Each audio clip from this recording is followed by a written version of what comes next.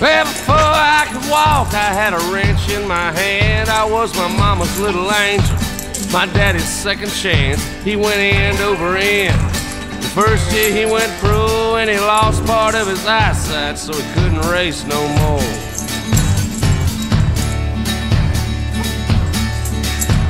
He never lost his touch when he got under a hood. He knew how to make 'em run.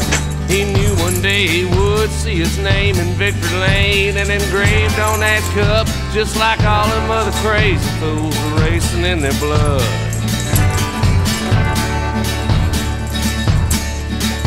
He'd put me on his lap when he'd drive and I'd take the wheel, and he'd say, "What do you think about that, son? How does she feel? You just wait till them little legs get long enough to reach the gas. Once you put her on the floor one time, there ain't no turning back."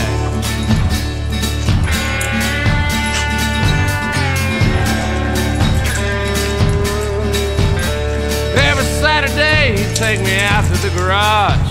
He'd take an empty bucket, fill it full of engine parts.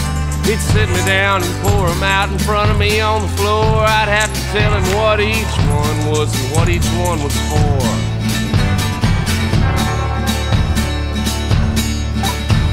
We'd jump in his old car